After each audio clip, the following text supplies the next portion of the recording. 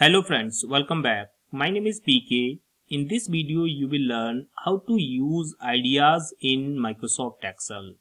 Ideas are available with the Office 365 subscription. Friends, as you are seeing my screen, I have this data, date, employee, product, location and sales amount. So we have this raw data, and if we want to fetch some insights from this data, we can use the ideas. It is available on Home tab. Then you can see it is available here in the last ideas. If I will click on this, then it will process this data and will provide the insights or the suggestions. So you can see here few suggestions are available. Sales amount by location and employee. Then it is giving the suggestion of this chart, and then the frequency of the sales amount. Then it is giving few insights also. So if you like any insight, you can just click plus button, insert pivot chart. You can see idea 1 sheet has been created and it has this pivot table and the chart.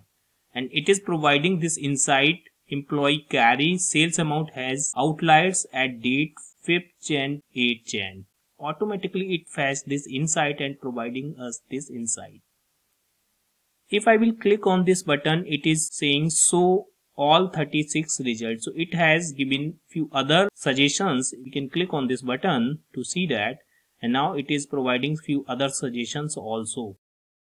Alright, so you can click on insert pivot chart or pivot table button. It will insert that. So here it is providing some other insights. You can see you can insert that, or you can type your question also. Here you can ask the question, let's say show me top 3 employee by sales amount,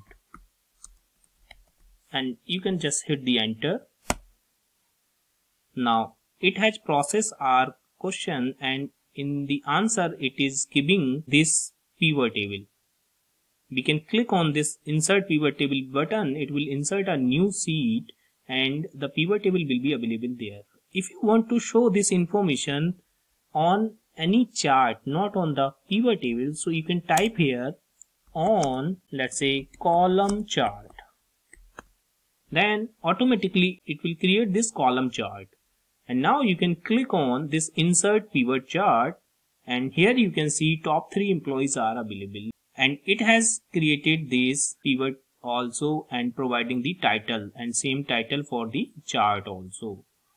Alright friends, you can use this down arrow, which is the task pane option, and from here you can move this if you want to move, or you can resize this. If I will click on resize, then you can see you will be able to resize this using this button.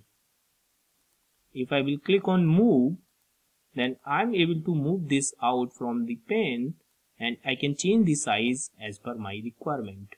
So here I can type my question, let's say average sales amount by location. Press enter. Then here you can see this is the average sales amount by the location.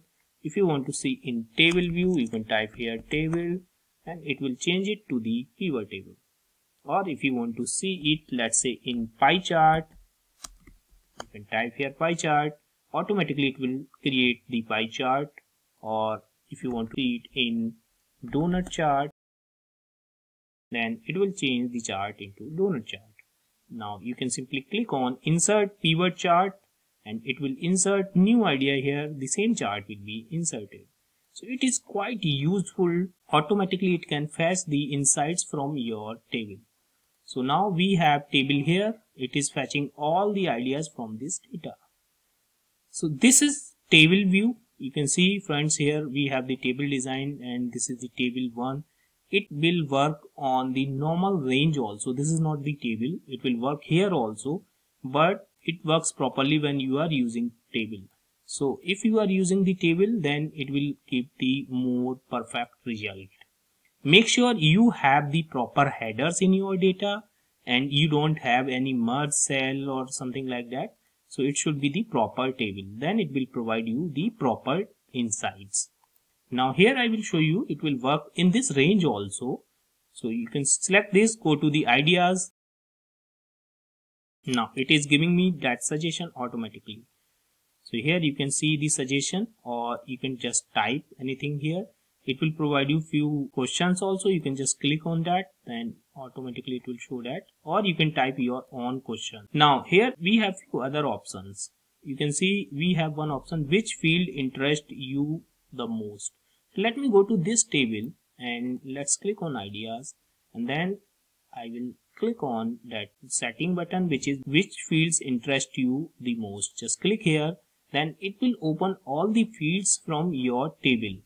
And here you can select which are the important for you. So let's select date here, and here you can decide the aggregation. You don't want to aggregate that, then you can select not a value. And let's take the sales amount, and here automatically it is taking sum. If you want to take average, you can take average also. Now let's click on update. So we have selected two fields. Now automatically it will give me all the suggestion on the base of those two fields. Alright, and you can type any question here, and we have few questions here like total sales amount of Mumbai, which is the most common location. If I will click here, then it is giving me this Jaipur, and the count of the locations also. And we can type our question in natural language. It will process that natural language question, and it will provide the output in a visual form. Alright friends, I hope you have enjoyed this video. If you like this video, please hit the like button, and please subscribe my channel to get the regular update of my videos. Thank you so much for watching.